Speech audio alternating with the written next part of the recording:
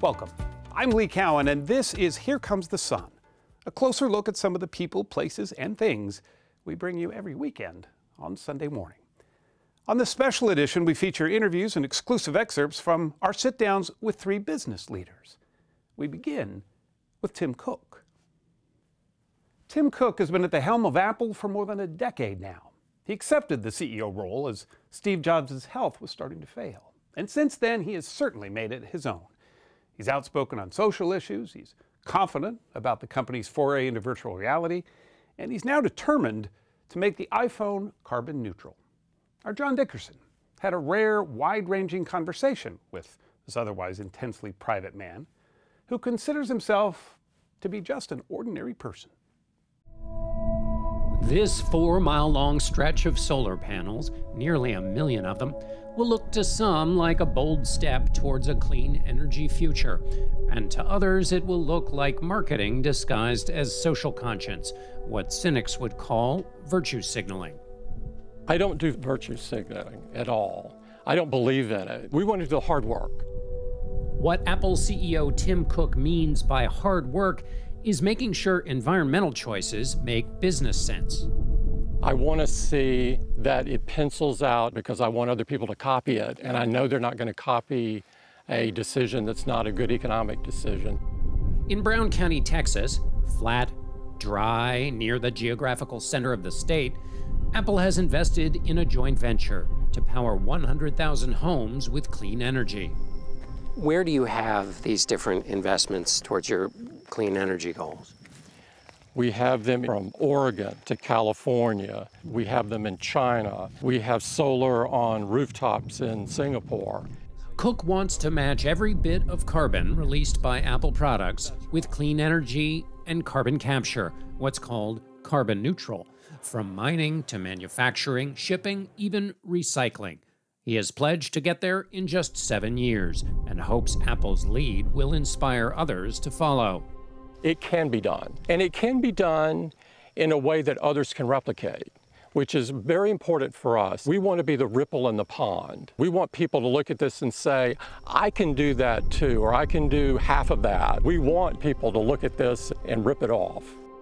Apple announced its first totally carbon neutral product, its new Apple Watch.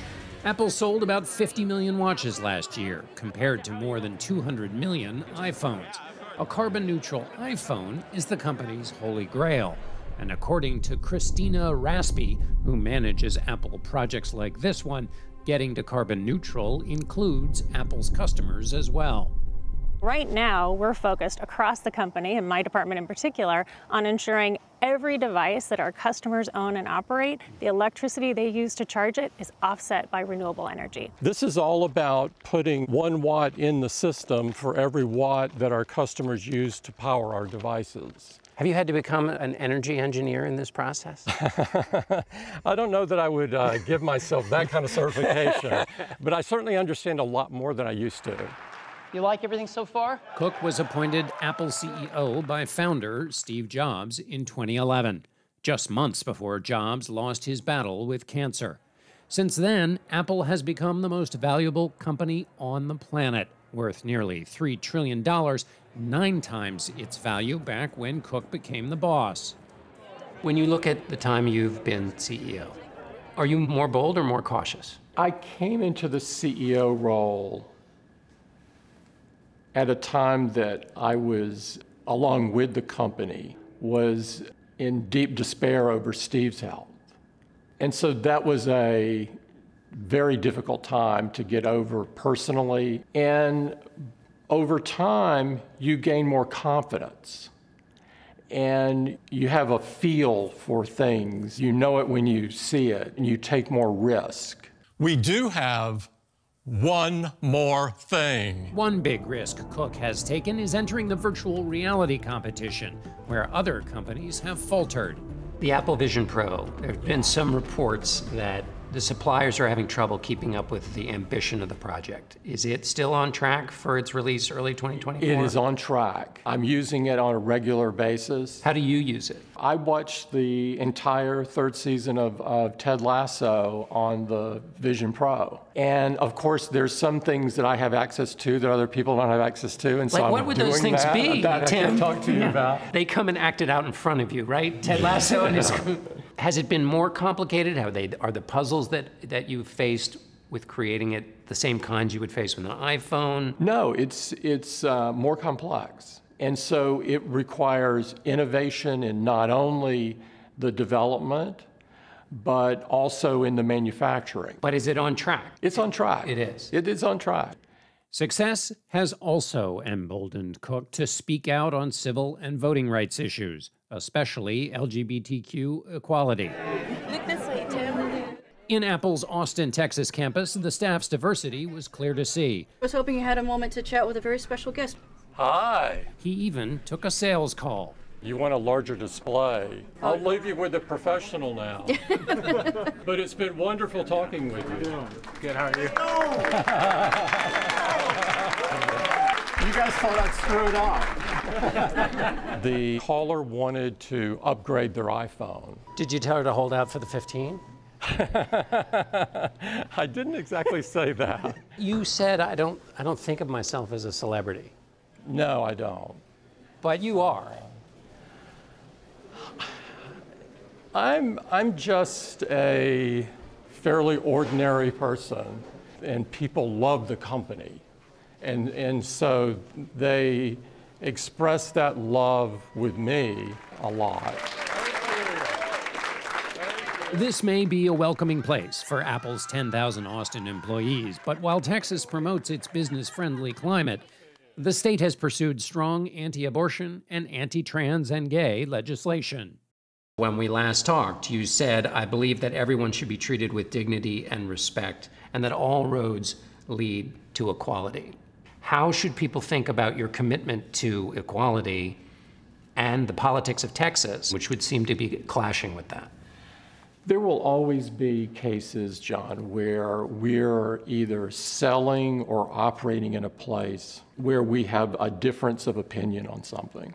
But I'm telling you from our heart, we believe in treating everyone with dignity and respect. And that's how we show up as a company. We believe in being a part of the community and trying to advocate for change rather than pulling the mode up and going away. We at the ADL are all grateful for your leadership. That worldview won Cook the Anti-Defamation League's Courage Against Hate Award in 2018.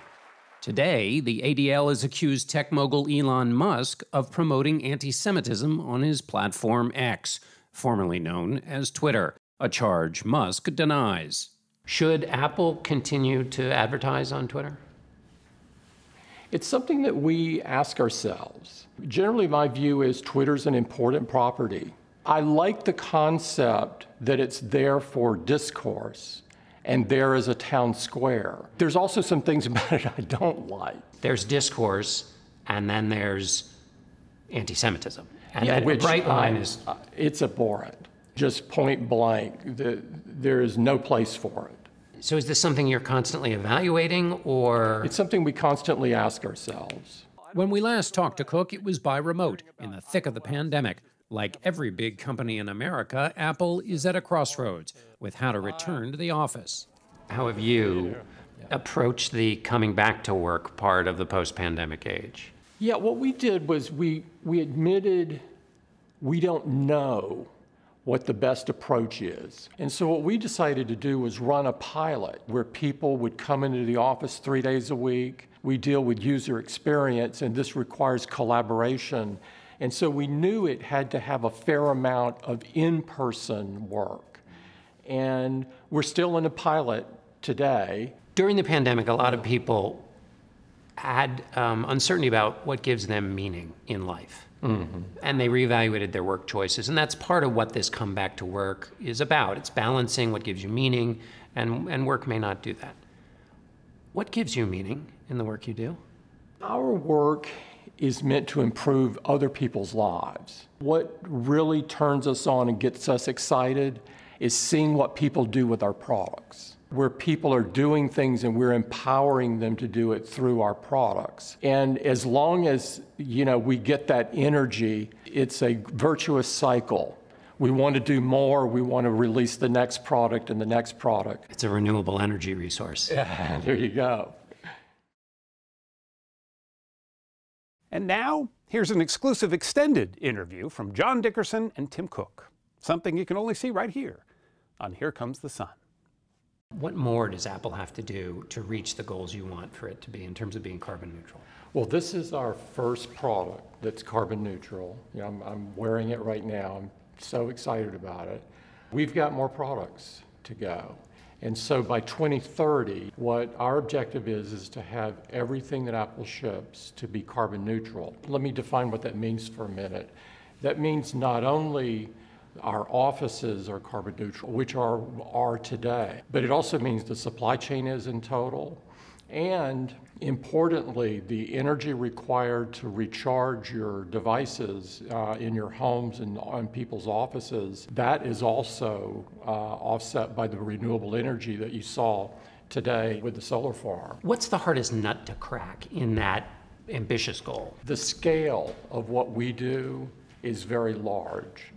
And so it's the totality of it and working through all of the countries around the world, because we want this not only for our home country, but we want to do it globally.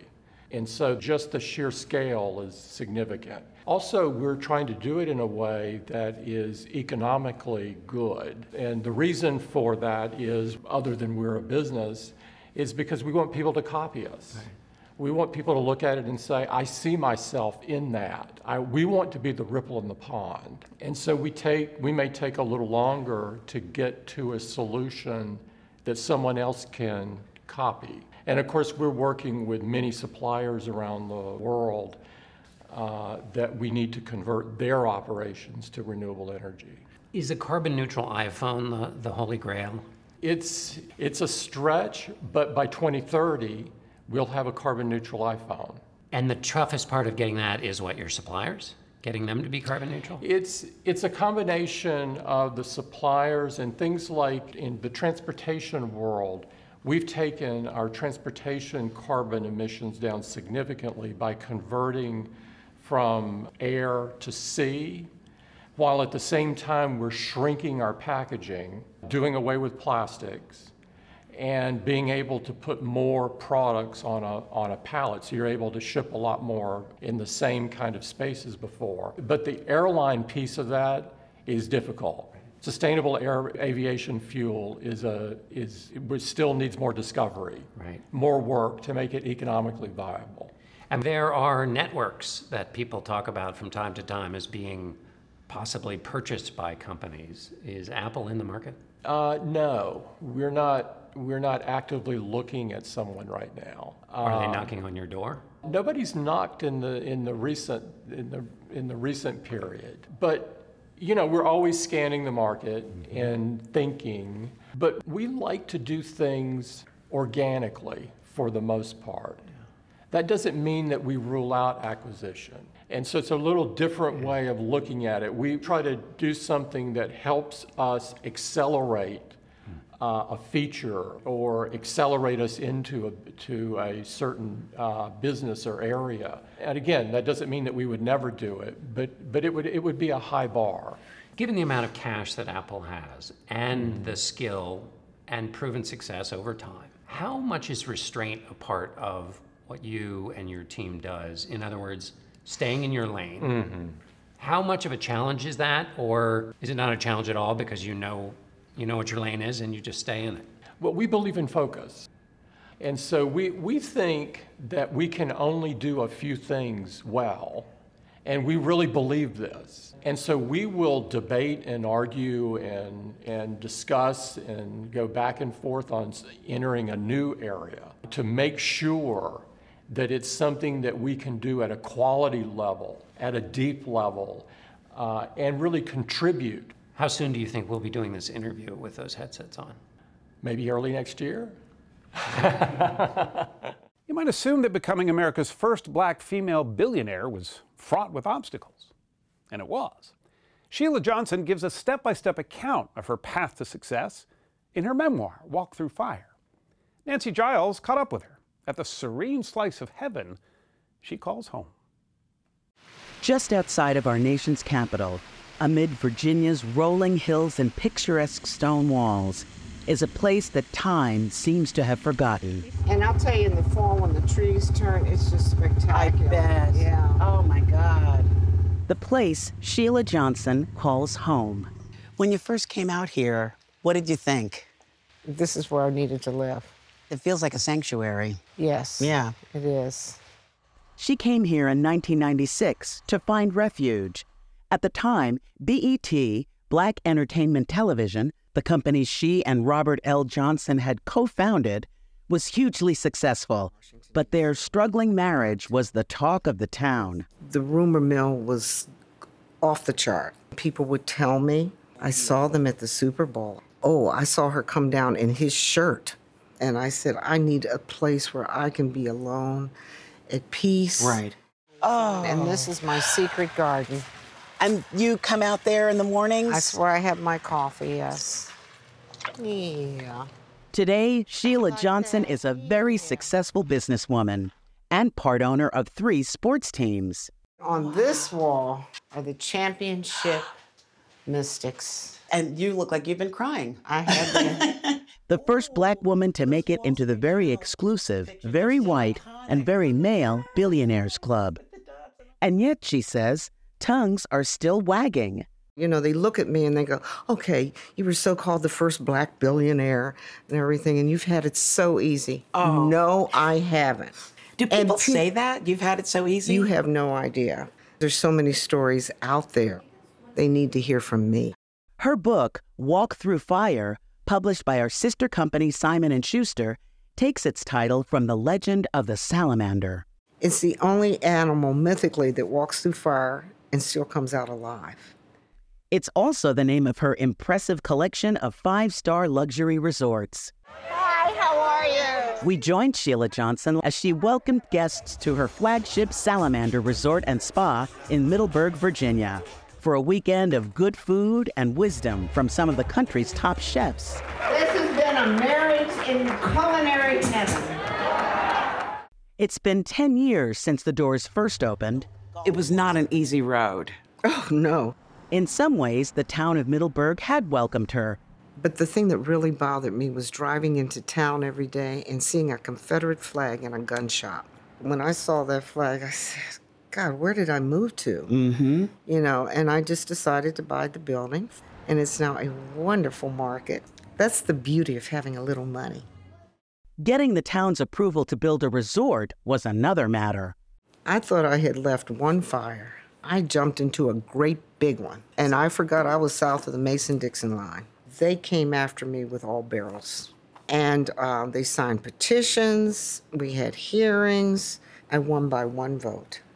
One thing to know about Sheila Johnson, giving up is not in her DNA. Your mom walked through fire in many ways. Oh, my goodness. Her life, you know, had a huge impact on me. Here she was at the top of the social circle as a woman, as a mother married to a doctor. Theirs was an African-American success story, though that success was hard-won. By the time she was 10, Sheila Crump had moved 13 times. We moved about every 10 months. Right, because of the work situations for your father, Yeah, because my father couldn't practice in white hospitals, and he couldn't even operate on white patients. Finally, her father got a permanent job in Chicago, and they were able to buy a house and settle down. She took up the violin and excelled at it. And then, without warning, her father announced he was leaving the family. It brought us all to our knees because it was just one night, and he says, I'm leaving. Her mother had a breakdown. She had always been my backbone, and I was losing her. It just really kind of destroyed me in a way. And then I realized, I said, Sheila, you know, you can't play the victim here. With the help of her violin teacher, she got a music scholarship to the University of Illinois, where she met an upperclassman named Bob Johnson. You were pretty young. Really young. Yeah. How about 16 and a half? What was your first impression of him? I was always looking for someone with ambition, but I was also going through something else psychologically. Because my father had left, I felt unloved. He wanted me. And because of him wanting me, I wanted him. Their marriage lasted for 33 years. I really shouldn't have let it go on as long as I did. I didn't want to be a failure. And I kept saying, I can get through this. And I was really behind him. So much so that I got erased out of the picture. Their divorce was finalized in 2002. By coincidence or fate, the end of that chapter was the beginning of another. As I walked into the courtroom, I looked at the judge and I looked at my lawyer. I said, I think I know this guy. The guy was Judge William T. Newman, Jr. Many, many years ago, we happened to be in a play together. When the case was over, she said, "Excuse me, Your Honor, can I approach the bench?" And I said, "Sure." I said, "Do you remember me?" He goes, "Oh, yes, I do." She invited him to a gala she was hosting. And I put on the invitation, William T. Newman, Jr., and guest. Bill told his mother about it. I said, "Well, I guess I'll take so-and-so, who I just started to date." You were actually going to take someone else? Well, yeah. And my mother said, "Oh, no, you go to that party alone." 3 years later, they married. A lavish wedding that was the social event of the season. And I said, I love this man so much, we are going to celebrate. We had 750 people at that wedding. It was, I have to say, the most beautiful wedding. It's a nursery. It is. These days, Sheila Johnson is looking forward, not back, and she has no intention of slowing down. I've come to reconcile the fact that we do need to walk through fire in order to come out stronger at the other end. Here's an exclusive excerpt from Nancy Giles and Sheila Johnson. You played violin. Yes. I played viola, by the way. All right. What made you choose the violin? I don't know, but I just love the feel of the instrument. I love the way it sounded. And I don't know why, but all my life, I tend to pick up the most difficult things to do. And so I started with the violin, and I just fell in love with it. And from that point on, you know, to this day, I still play. Oh, I so play glad. the cello. I took up cello during COVID. I just love music. Absolutely love music. It does. It enhances your life in so many ways. And, It really does. All of the qualities that you mentioned are things that you also continue to bring to the table. But you know what else? The violin also gave me a safety net. During the time that my life was in a dark moment, you know, I would go to my violin. It would calm me down. It would make me feel better. It became my best friend, if you want to know the truth. And I just love listening to the music. I remember my mother buying me a phonograph with all of the classical music, and I think to this day I have it somewhere stored. But with just, you know, the records, she put the needle on. Records, Yes, albums. the records, the albums, and I would just play them even when I was, you know, doing my homework. And I would go to the symphonies, down the Chicago Symphony, and listen to the symphony there. And I just love music. And again, classical music and African Americans, it's not a mix you always hear. No. Except there was always classical music and Motown music. You know, it really was there. So that was kind of sort of a traditionally white space, I'd say, that you were really integrating on your own. But I did listen to Motown. I listened to all. I could sing every record to you. I mean, I loved it. You know, I wanted to party too a little bit. But I have to say that I just love music in general. Yes. I even love jazz. I remember going into college and just listening to Miles Davis, Sketches of Spain. You know, It's all part of a piece. It's all part of it, and I just love music. You had an incident that happened with another violinist that really hit me, where you want to tell what happened? Yes. I mean, for the past 3 years, I was always trying out for Illinois All-State, and I would get like 4th chair or 3rd chair or something like that. And then that's my senior year. I actually captured the concert mistress spot. Right. And I was always competing against this one person. And she says, you only got it because you're, and she said the N-word. Oh, nice. Yeah. Nice. And I said, you know what? I just gripped my teeth and I'm like, you're just going to have to deal with it. You've had to deal with those things in many different ways, and you've done it with such grace and even humor. You have to, because if you stoop to their level, they come back at you. And I always want to be above board. And one thing I've learned, when people say ugly, nasty things to you, you just look at them and you be quiet. You just stare. Wow. It throws them completely off guard. If you saw pictures of my father, he's very fair. The people would second guess, but you know. He could almost pass for white, but not quite. Yes. There was enough doubt. And believe it or not, that is still my world to this day. And then as I've later learned that even in all cultures, you know, the fairer skins, it's an issue. And even going into the media business, it was always the fairer women got to be on camera. Right. The darker women were behind the camera. So this is a theme, I do continue to watch it. You know, I watch it even in my hospitality industry. I make sure that I want people of color at the front desk. I want them to visit my hotels. I want to make sure that people know I'm all about diversity and about everyone. Walking through fire, all the women who walk through fire. Is this book specifically for women or for everyone who might have gone through that? This book is really for everyone. I want the women to start looking at themselves. I want them to realize their own power. For men, I want more respect. Looking at these women and giving them the room to grow. There's so many men that want to be controlling. They want their women to be submissive. And that turns me off more than anything. I mean, I just think it's crippling. It's crippling for many women. And I just think when you marry someone on both sides, give each other room to grow and to be the better part of themselves, because that's what makes a really strong marriage. Entrepreneur Mark Cuban has been hustling for nearly 50 years. But as he told Jim Axelrod, what matters most to him now is making an impact, not making money. Is it impossible to stay connected to what most people would think of as a normal life? Yes and no. I mean, always looking to unlock hidden value. It's not like my friends are rich. They're not. Multi-billionaire Mark Cuban, at the same time, if you're jumping on a plane and it's your plane, apparently finds none in either shy or retiring.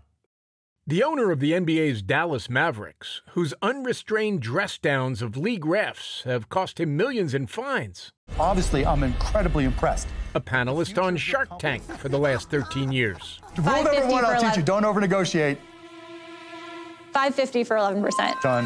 You got a deal. $5 million to build his factory. The kind of guy who loved playing himself on HBO's Entourage. You know what's going to happen? Mark's going to make Gordon Gekko look like Mary Poppins. I will never forget this. Cuban. Neither will I, Turtle. Is one high-functioning multitasker. But these days, if you want to know what's grabbing his attention... As big a potential disruptor as this space has seen. That's the goal. Check out his venture, Mark Cuban's Cost Plus Drugs, that aims to change the way we fill our prescriptions. How much of your head is Cost Plus eating up right now? About 99.99%. Financial, emotional, intellectual, all that bandwidth is going to Cost Plus. Prescription drugs are a $500 billion market in the U.S. Cuban wants more transparency into how prices are set. An opaque and complicated process, he says, that's largely controlled by middlemen. Cost Plus deals directly with manufacturers and consumers, offering more profits for those who make drugs and lower prices for those who take them. Let me make sure I understand this. Cost? You see it. Plus 15% for you, plus $3 pharmacy fee, because the pharmacist needs to get paid, and then $5 shipping if it's mail order. Simple. Simple. Cost Plus Drugs offers 1,100 medications right now, mostly, but not all, generics, like atorvastatin, the generic of the cholesterol drug Lipitor. Retail, $55.08 for 30 pills. Cost Plus, $3.60 for the same amount. When I was in my 20s and my 30s and my early 40s, it was all about how much money could I make. But at this point in my life, where the next dollar that I bring in isn't going to change my life, my kids' life, their kids' lives, the capitalistic reward comes from having an impact. At the age of 64, Mark Cuban's been focused on the next dollar for close to 50 years, since he was a kid in Pittsburgh. Selling garbage bags door to door, selling magazines, selling candy door to door. You did all that? All that. Hi, my name is Mark. Do you use garbage bags? If you just call me every time you need garbage bags, they're only $6 per 100. I'll come and I'll just drop them off at the house. Once you're a salesperson and you know how to sell, there's nothing you can't do. That salesmanship developed alongside a certain toughness in his working-class Jewish home. The first time I ever got into a fight, some kid walked up and just punched me and started calling me a kike. And of course, I had to beat the hell out of him. But I go into my dad and saying, "What's a kike?" Every generation has a reason to have fear, but every generation has a reason to have hope. He took those qualities with him to Indiana University, along with a penchant for risk-taking and thinking outside the box. Did you buy a bar before you were old enough to drink? Yes, Motley's Pub. And that was the first time I had to try to get things organized and actually run a real business. And I realized I wasn't that good at it. There were a lot of mistakes that I made. After graduation, he worked at a bank. That lasted 9 months. Cuban had too many other things to try. Watch your hand. One last push here. No problem. Like acting, grabbing parts in a bunch of B movies. Who's Rachel?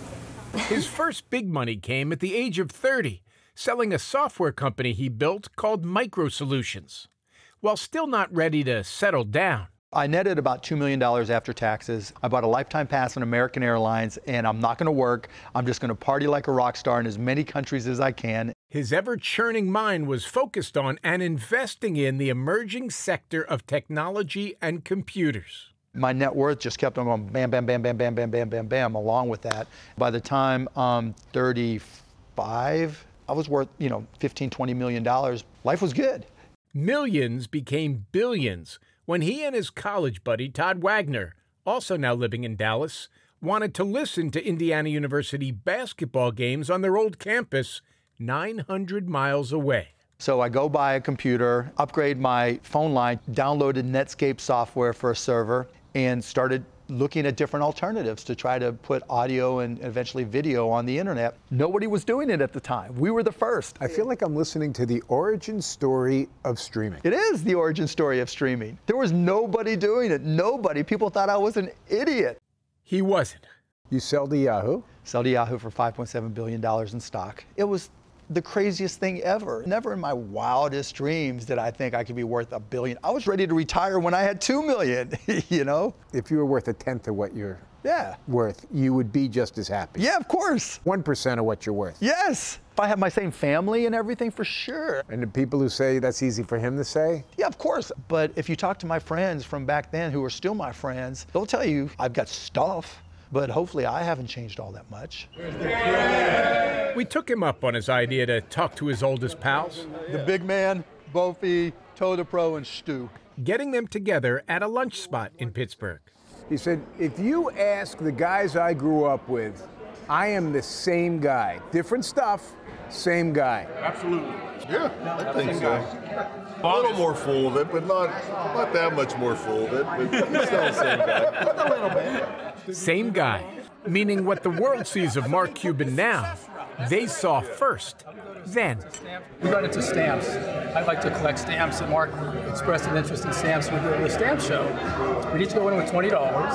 I'd come out with some stamps, and Mark would come out with $100. It's amazing. It's like, how did you do that? Inefficient markets. You look for inefficient markets. Yeah. You buy them on the second floor and sell them on the first floor, right? Basically. Pretty much. Yeah. Which is how he got to shooting baskets. That's all we need. We're done.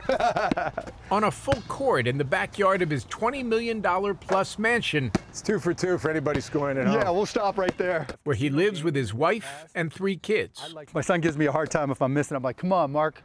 A guy who's been draining him from deep for decades now. What did you know about running a professional sports team when you bought the Mavs? Nothing. Absolutely nothing.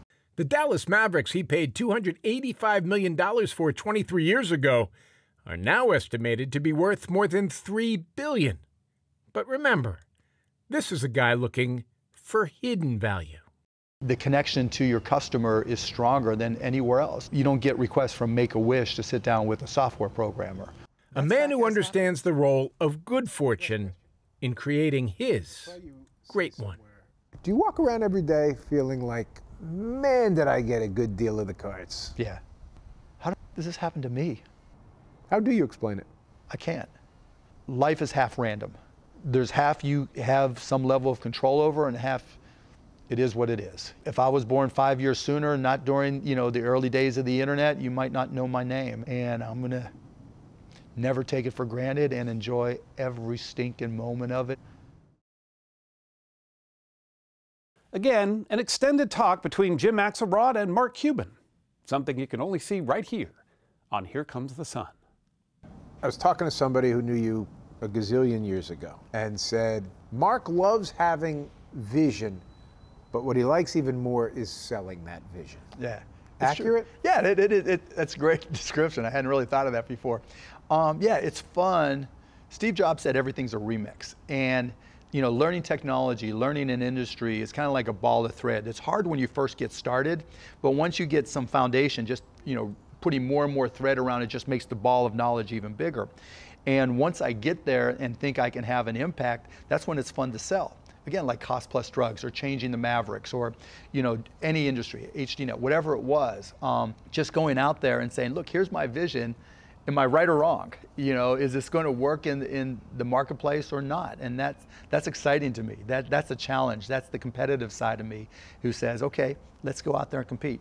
Was your vision sort of something that was God-given, or did you work at refining your sense of the worlds that interested you to the point where you knew a little bit more, a step ahead of everybody else? I was just obscenely curious about everything. Going to my grandparents' house, there's no drawer I wouldn't open to see what was behind there. I wanted to read the encyclopedia, just to see what I could learn. I've always had a really strong sense of curiosity to this day, and I just want to keep on learning. And I learned when I combine that knowledge with sales ability, anything is possible. Knowledge, sales ability. There's one more piece of the puzzle, it seems to me, which is a bit of nerve, a bit of ability to take risk and not be intimidated by what happens if I fail. Yeah. In other words, you had this knowledge, but unless some people are curious, really curious, but they then don't apply that curiosity out in the world because they're scared. Yeah. So was that also something that just... I think it's the competitive side of me. I mean, I was never great at sports, but I was good enough to compete. And, you walk onto a court and you play the game and you see what happens. In business, is the exact same thing. No politics. Mark Cuban never runs for president? Never. Never. I can have more of an impact now. For all the reasons why I couldn't work at Mellon Bank and I fight the NBA officials, could you imagine being in a political environment where there's a very specific set of rules that you always have to follow? I mean, I think there's things I could do better, but every entrepreneur thinks that about politics, But yeah, you won't see me run. I think I have more of an impact with cost plus drugs, and if that blows up to where we think it can be, wherever I can extend that. I read a really interesting quote from you. If I can come up with solutions that people can truly get behind and truly solve problems, then it makes perfect sense for me to run. If it comes down to do I think I can win because I can convince more people to vote for me, then no, I won't run. Yeah, I mean... You actually could probably do the sale. Yeah, I could do the sale, but I just, prior to cost plus drugs, maybe the calculus would have been different, but now I see the impact. What happens? Very few people will have this experience in their life. When you begin to integrate into your reality that you're worth $1 billion, what happens? What's that process like? For me, anyways, it was surreal. To this minute, to this very second, it's surreal. It's not real life in so many respects. But at that time, it wasn't so much me. It wasn't like, the only thing I really wanted to go out and buy was an airplane. Because the point my dad always made to me was, you can't get your time back. Today's the youngest you're ever going to be. You gotta live like it. And it won't resonate when you're 40, it'll resonate when you're 60 and 70, and it has. And buying an airplane so I could recapture time. That was my one guilty pleasure. But everything else, I mean, look at me. I'm Lee Cowan. Thanks for joining us. We'll see you right here next time on Here Comes the Sun.